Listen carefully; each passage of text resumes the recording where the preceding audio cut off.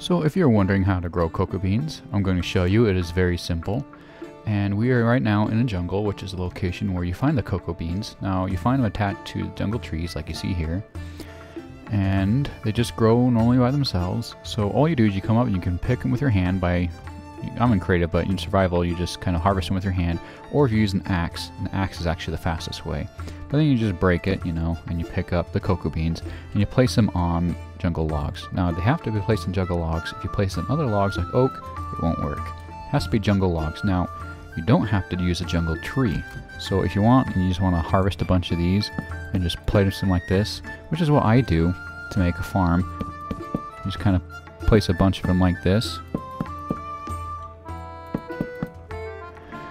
And then you just let them grow until they look full grown like you see over that corner. I forget if you can use bone meal. Pretty sure you can. Yep. So when they're like this, third stage, that's when they're ready to harvest. See, they have 3 stages. 1, 2, 3. The third stage, when it's fully brown, that's when you can harvest it and get your cocoa beans out of them. So you see, it's actually pretty simple. All you're doing is placing them on these jungle logs. Required, of course, the jungle logs. Let them grow on their own. Me personally, I find that they grow fast enough that you don't really need to use bone meal on them. So I don't typically use bone meal in survival.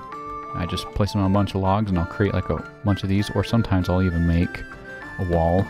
Oops. Like this. And make it like really long. And then place them like this. And I won't do this too high. Maybe 4 max. Because you want to at least be able to reach it, you know. And then you just kind of come along and harvest them. And as you do, you'll drop a certain amount of cocoa beans, and the remainder you can plant them, and you'll have a profit after that. And that's all there is to it.